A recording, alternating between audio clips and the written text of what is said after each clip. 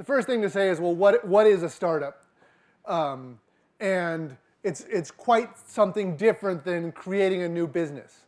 You know, there's opening a new Starbucks or a franchisee or a bar or a corner cafe, or here we're in Chile, so people have all these salmon farms all over the place, or a winery, and those are known things. You're starting a new business, but you're not operating under extreme uncertainty. A startup is creating a new institution under extreme uncertainty. You don't know much of what it is, and your goal, your job, is to figure it out. Now, it turns out that operating under extreme uncertainty is something that sort of has us trying to figure it out. You play 1,000 roles, you wear 1,000 hats, you try and figure it out. You can't possibly teach someone how to be an entrepreneur. You can give them tips and advice and mentoring, but the truth of the matter is you can't learn enough. So I keep asking people, well, why are we doing this? You know, why do we spend time not seeing our kids? Why do we spend all this time working on this company? Why are we waking up at 4 a.m. wondering how you're going to close that round of investment, and the fact that your burn rate's going to run out of money or you're not going to make payroll? And the obvious answer is people think it's about the money. But it turns out startups, especially being an entrepreneur, is a terrible way to make money. Because you fail a lot. I've done 8 startups, and most of them failed. Most of the time, I ended up broke. And you take a lot of risk. You know, you mortgage this house. My last company, I had over $50,000 in credit card debt at some point because I couldn't get a bridge loan. It ended up being okay. So I paid off the credit card debt, sold the company. I'm quite happy with it. But it's tremendously risky. Like, this is not a good way to make money. A good way to make money is to be a partner at a law firm. Go to an investment banking. Inherit it. There's lots of good ways to make money, but startups aren't actually them. Even though, in the space of startups, you have things that have made more money than anything else. The reason I dropped out of my physics degree at 20 and started a company was that I didn't need to ask anyone for permission. There's all these instructions, these investors and myself, everyone else are giving people advice about what you should be doing and how and what it should be. But the truth of the matter is, when you are the founder of an organization, founder of a company, you no longer need to ask for permission. It's very simple. You need to make more money than you spend. You need to be able to get people who will work with you together in that company. You need to convince investors to invest in you or people to pay you, so you do it. And as much as there are the WIRAs and the investors and the funds and everything else, there's no permission needed to start a company. You don't have to get into Startup Chile to start a company in Chile. You don't have to get anyone to say that you have a good idea. And in fact, everyone will say you have a terrible idea. You know, I've had these experiences where I see people attempt to get validation and permission. I had a friend who had a startup that served the university student sector. And he was based in Boston, and he'd received some VC funding, and he'd been around for a few years. And this guy Mark from Facebook came over to him and said that he had this Facebook thing that he wanted to sell. And my friend Amit said, oh, I don't know, it's kind of a silly idea. And Mark Zuckerberg's like, I want $1 million for it. And my friend Amit says, oh, no, the Facebook's not worth $1 million. And turns out that everybody is better off for the fact that Zuckerberg wasn't able to sell his thing. Every other big company that you see that came out of Silicon Valley had the same thing. They attempted to sell it. They attempted to sell other people on it, trying to convince them it was a good idea, and no one would accept it. No one thought it was a good idea.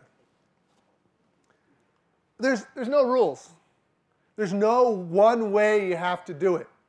There's no one way to do it. There's lots of advice. There's lots of patterns to follow. But there's no specific rule. Well, you have to not do illegal stuff. But how you structure your office and how you make your teams work and how you make money, who you put in positions, all those things are things you get to invent. because you're creating a new institution and you're doing it under tremendous uncertainty. You don't know. You don't know what you don't know. You don't know how to do it. You can ask for advice, and that's really useful, but you really don't know. Because you don't know, because you're creating new things, basically, they're a bad investment because they almost all fail. Very few startups get to the point of having VC funding, and then 85% of those fail. Now, it takes you several years of your life to do a startup. If it's successful, it's going to take you 10 years before you really know it's successful. In your career, you don't get to roll the dice very often. These rare successes are the ones you hear about. You know, everyone talks about Silicon Valley. They talk about the fact of how many companies there are. Silicon Valley produces a $1 billion company every 3 months. But it's not your company. You know, the chances of it you being your company, there's 5,000 other companies that were founded those 3 months. And we only hear about the successes. So the question is, why are we doing this? It's going to take up your life. It's going to ruin your relationships. You're going to dream about making lots of money. And probably not.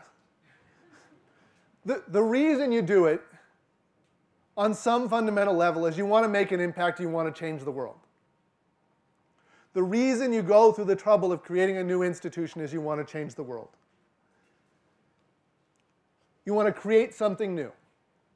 You want to be able to define the rules by which you work because you think you can make an institution, an organization, a company that can do things better. Or because you're really bad at following other people's rules and you keep getting fired. So to create an institution is a process by which no one can teach. No one can figure it out. You have to learn it. And that's why it's really rare that people can successfully found companies. And it's really rare that those people who can do the early stage of the companies can take it all the way. Because what makes you a successful person when there's 2 of you in a cafe isn't often the same skills that have you run a 10,000 person organization. So we do it because we want to make things better.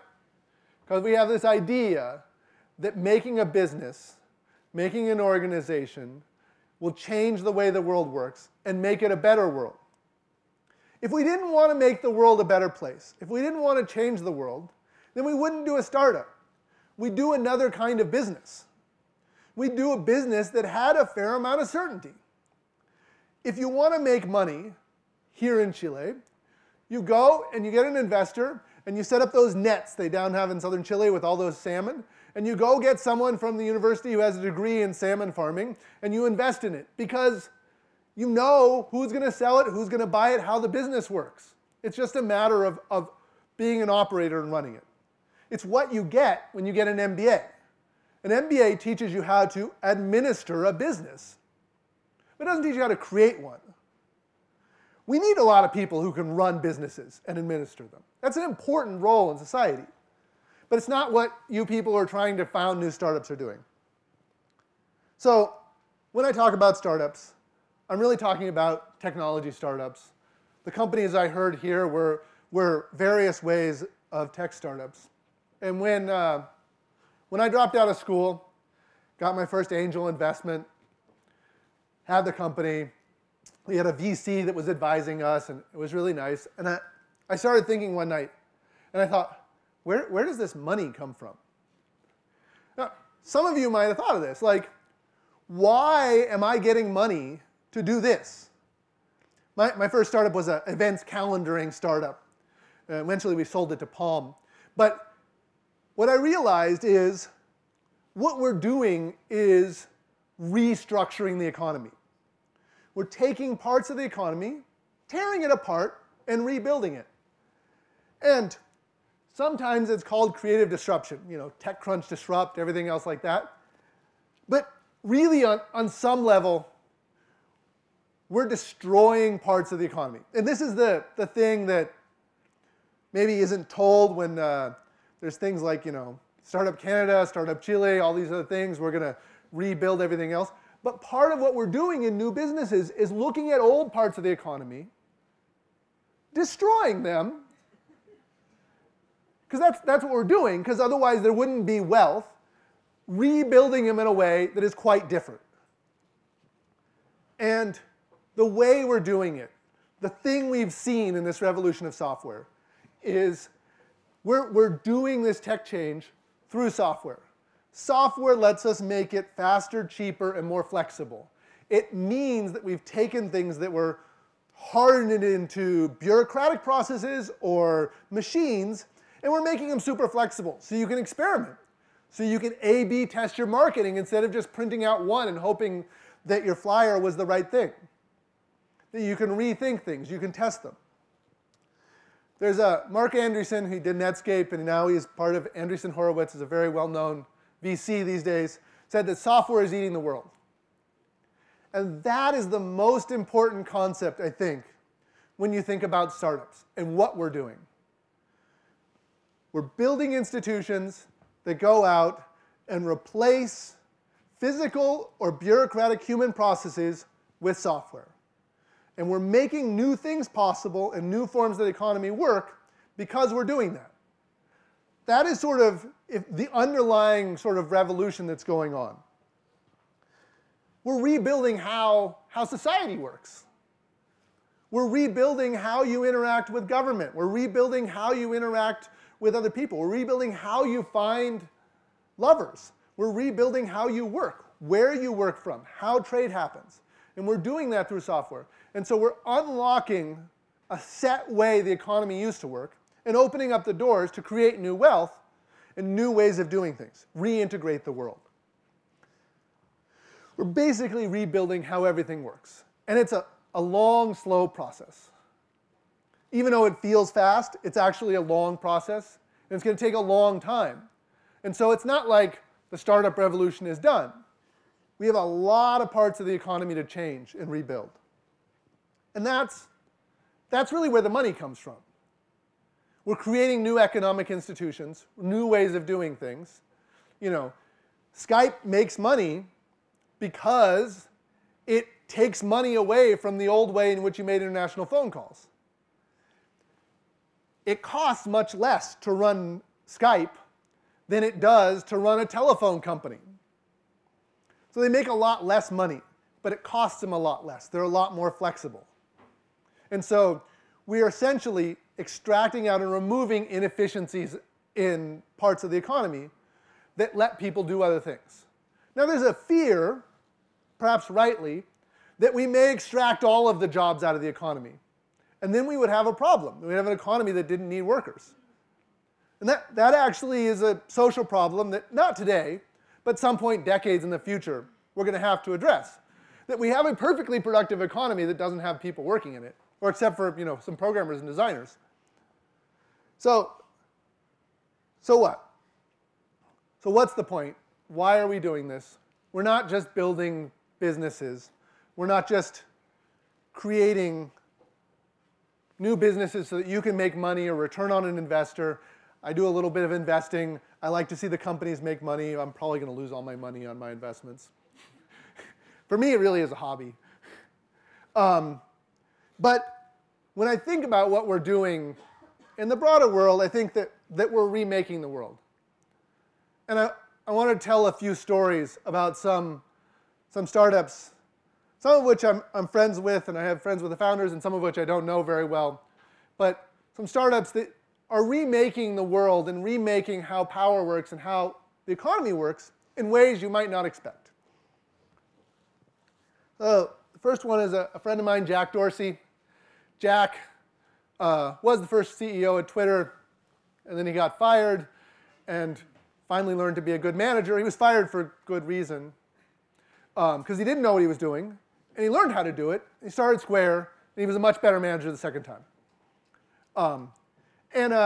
Square is a payment processing thing. It's got really good UX. You plug it in your iPhone. They don't have it here, I don't think. But one of the things Jack realized in running Square was they had all the banking information, all the transaction information of all these small businesses. They knew all their costs. They knew how the businesses work. And so one day they said, what if we disrupted the process of small business loans? What if in your Square app it just said, I want to borrow money to expand my business? And they did this in the US. There's a cafe in New York, and they wanted to open a new cafe. And Square knew exactly how much money they were spending. So Square said, put a button that says, borrow $500,000.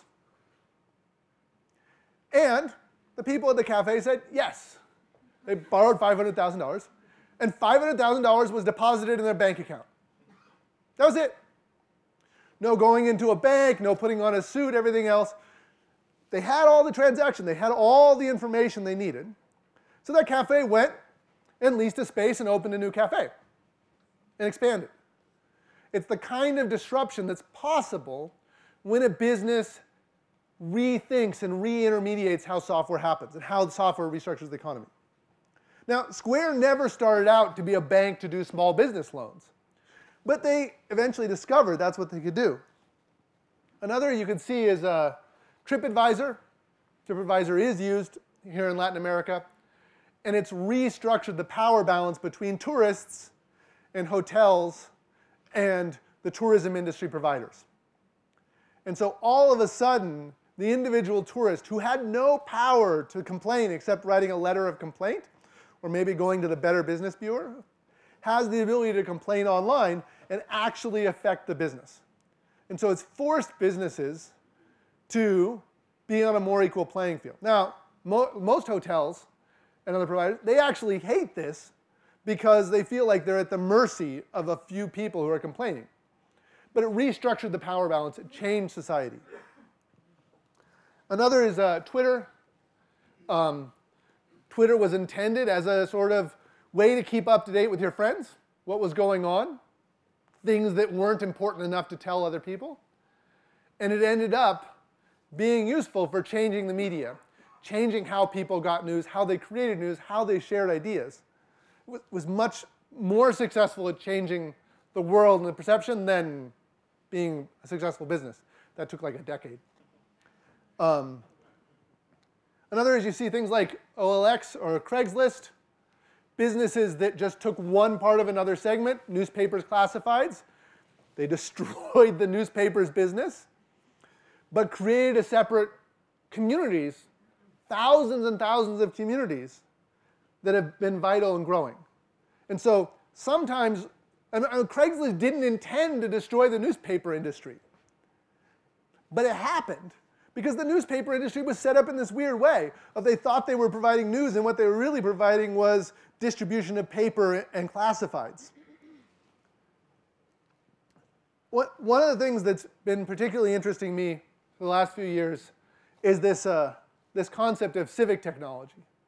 This sort of idea that the same revolutions we're applying in startups and in business can be applied to the public sector. This idea that if we're going to remake the economy, and we're going to remake society with software, what happens to government?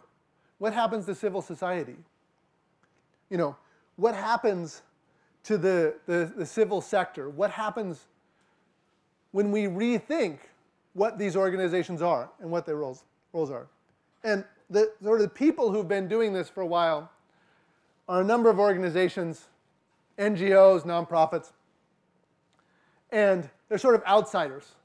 And for a long time, there was these different startups, but they were nonprofits. And they were trying to sort of make the promise of democracy real, the promise of participation, and they were using software development, startup techniques, things like that. And they were creating things for, freedom of information requests, that kind of stuff, changing what gets built, changing how it gets built. These are the same things that we're doing in software. We're changing how startups do things. Changing who pays for software. Is it open source? Is it collaboratively done?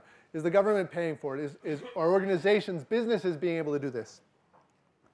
And if we do that, do we then get to change the power dynamics? Then we didn't get to change who gets power.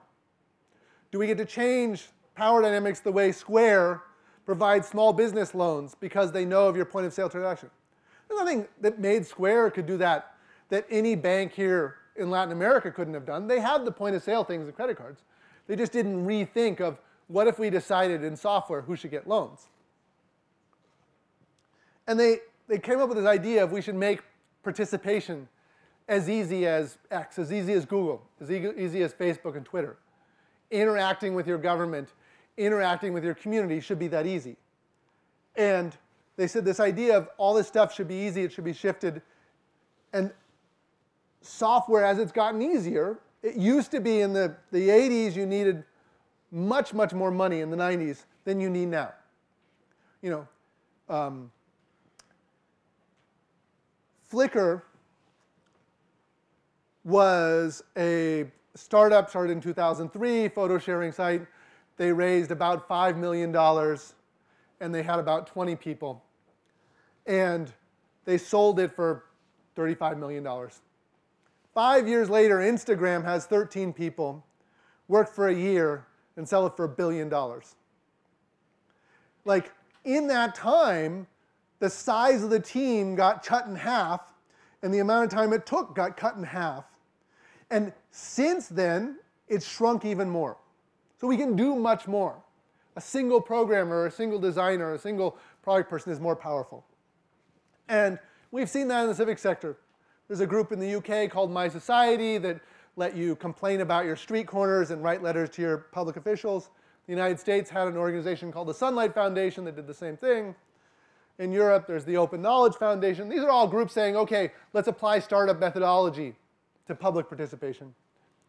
In Uruguay, there's an organization called Data that does the same thing. Here in Chile, some of you may know Ciudadano Inteligente, rates politicians and what their views are and everything else.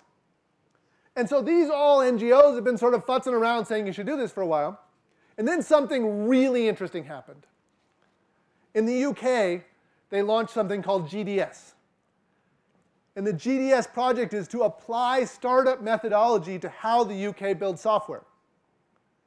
And in the first year, they saved £500 million by canceling dumb software projects and building things that worked. The US just launched something called, very cryptically, 18F. I think it's the name of the room where the project started, which is an attempt to do the same thing. And it's an attempt to say that we should force government to act like startups that do software and technology. We should make those services like that. We should make them experimental, willing to fail, doing small things, and learning quickly. We should make it so restructuring the government is like restructuring the economy. Because what we're doing in software is restructuring the economy and society.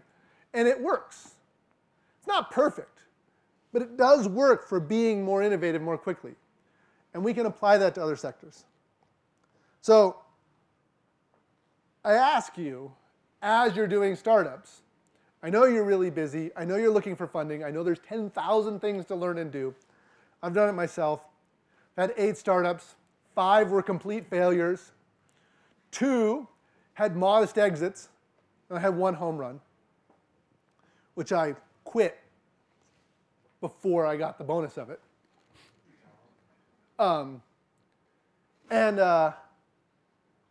But even then, even after you remember all that busy stuff, remember that you're reshaping the world. Remember the effect you're having, and think about the decisions you're doing, because you're creating institutions that reshape it.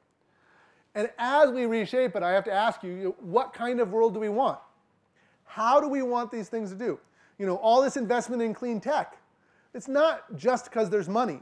It's also because we don't want the sea levels to rise 20 meters. We don't want to deal with, in 100 years, 1 billion people displaced along the coasts. Like, it's about making money. It's about how we transform it. But it also is about what kind of society we want, how we want that participation to happen. And so it's important to realize that you're restructuring, you're redesigning society in a way that very few people get to do. Politicians know they're doing this. That's why they're politicians, they get elected.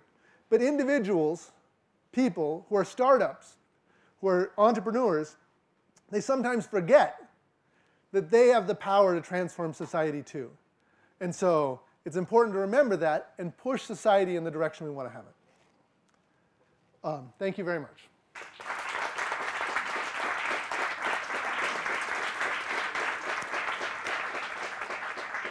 Questions?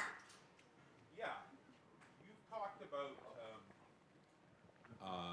how our technology has disrupted the economy, and you talked about the government. And what would be your thoughts on how the disruption could affect the home, the actual home itself? The home is in the house or the family life? The home, the house. I mean, it's an interesting question. I mean, I think that we're looking at a situation where people's lives are transformed. This idea of always being connected and rethought, those are very new things. In the United States, it used to be a rite of passage, in Canada too, North America. When you turned 16, you got your driver's license because that's how you met your friends and that's how you got out. And it was the dream of everyone to get a car. Even if it was a crappy car, you were cool if you had the car and you could drive your friends around. North American teenagers no longer get their driver's licenses. It's not that they can't afford it. They put it off. They get it in their late teens, they get it in their early 20s, they get it when they get around to it. But it's not the most desperate thing you dream of. And that's because teenagers connect to their friends virtually. They can figure out where they are, how to connect, and maintain those social connections of their lives without physically traveling back and forth. And so that sort of transformed the family life, the home, more than we even understand. Like, we're just seeing the first indications of, oh, teenagers don't want driver's licenses. It'll take us another generation until the kids who grew up from their very first day being online, those people are going to use computers differently. They're going to use technology differently. It's not going to be this new thing that gets introduced.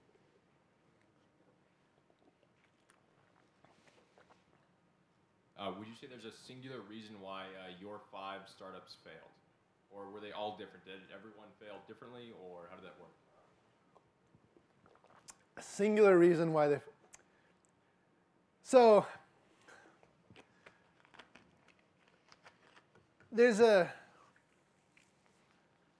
successful startup seems, even if you had to pivot and you ran out of money and then you found, like, even if you had like 1,000, even if like it feels like you failed or got near failure over and over again, there's always the path that led you to success. But there's 1,000 reasons why it could fail. And you never know. Like there are so many ways to fail. You could do 999 of those things right, and that damn extra thing failed. And so, no, I don't think there was like one particular thing that made it fail. I think I made a lot of mistakes. I chose some bad co-founders. I had a startup that failed because we stayed in Boston and we should have moved to San Francisco. And we were flying out to make business deals, and that meant that our competitors got acquired and not us. I had startups that failed because we didn't get commitments. People did it as like a part-time thing, and they didn't do it, you know. And then I've had ones that failed, and you don't even know why.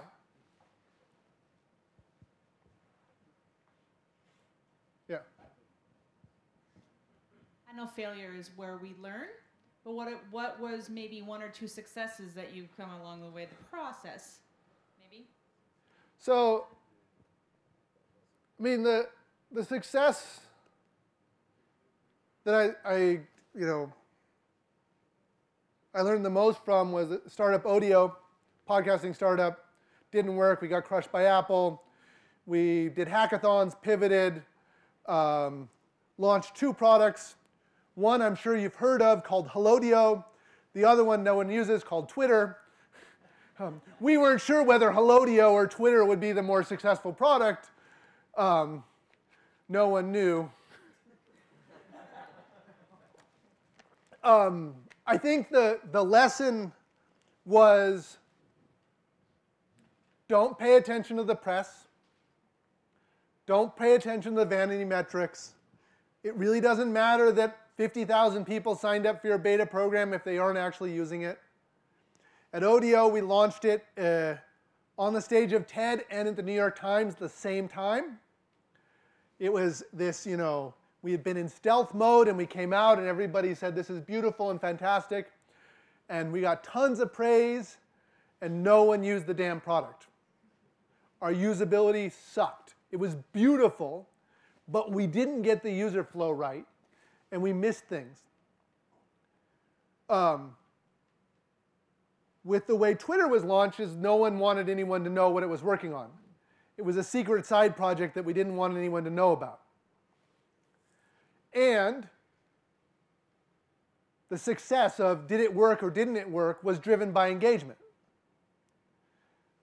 We had 100 users of Twitter in the first couple months, and those people sent or received 100,000 messages a month.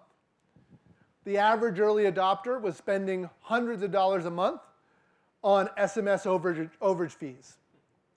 Now, Twitter or Odeo, the company, didn't make any money from that, but it meant that a few people really, really cared.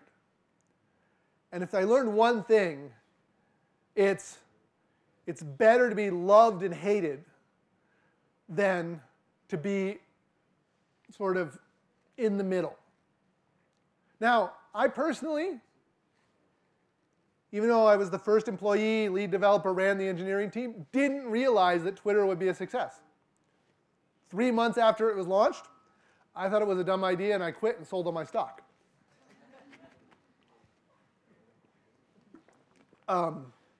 But what I learned and why I got into doing lean startup stuff is that engagement of those 100 people who didn't think it was dumb and really used it, that's the signal you want. Page views, signups, awards, all those things, those don't count. They don't mean anything. But real engagement and use, and something someone will pay for, even if they're not paying you, is what counts. Because eventually you can figure out how to get them to pay you. One more question? Oh? You were awesome. Thanks.